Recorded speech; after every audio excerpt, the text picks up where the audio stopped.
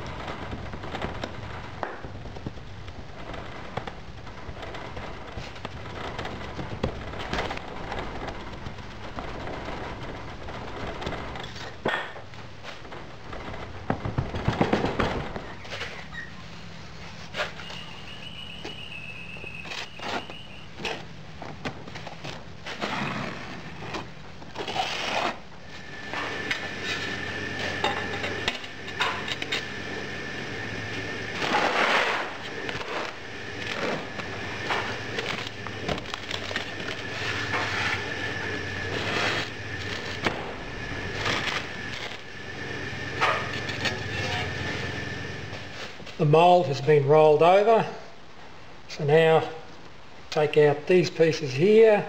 They stop the pattern from rocking, and then we go around to the little patches here, just pack in that sand a little bit and trim it back to the parting line, because if we don't, it'll give a very rough finish, and so on. Going to go all the way around. It's not a really good pattern, this one, but I'd like a copy of it. Sprues in position. The mould's been dusted with talc so it'll separate, and we'll put the other half of the box on, the coat.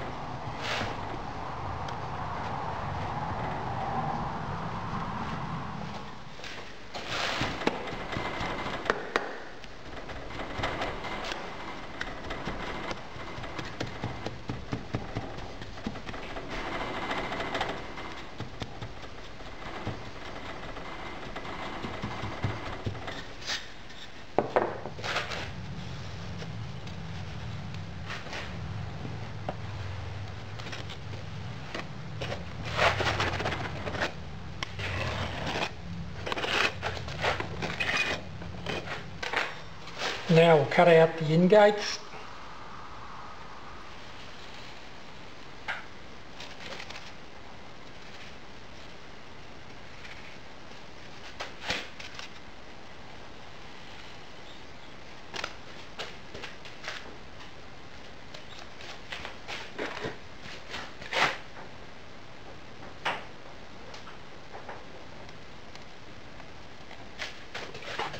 We'll give it a quick wrap.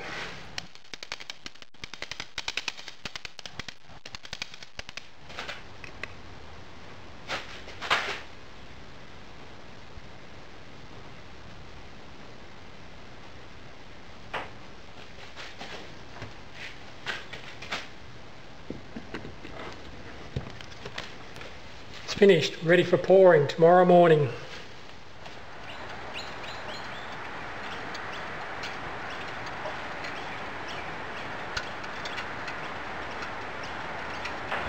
This one is the most difficult one I've ever had to do.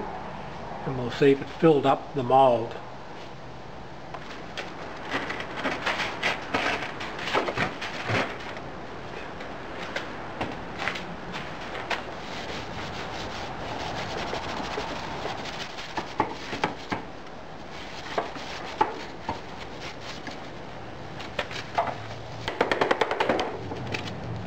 Here is the casting. Original gating system hasn't been cleaned up. I'll have a closer look. There's the problem there. It didn't fill up there, there.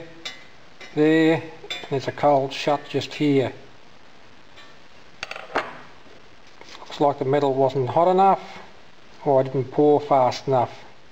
Here is the original pattern. And I had trouble with the metal filling up the mould just there, so I never bothered fixing it. So when I come across to the casting, I just carved out the sand and it filled up in that spot.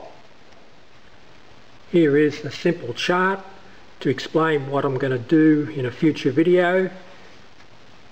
I've got a melting point of cast iron here and the pouring temperature there, and that gap, or that distance, is what you need to pour the metal and fill up the mould.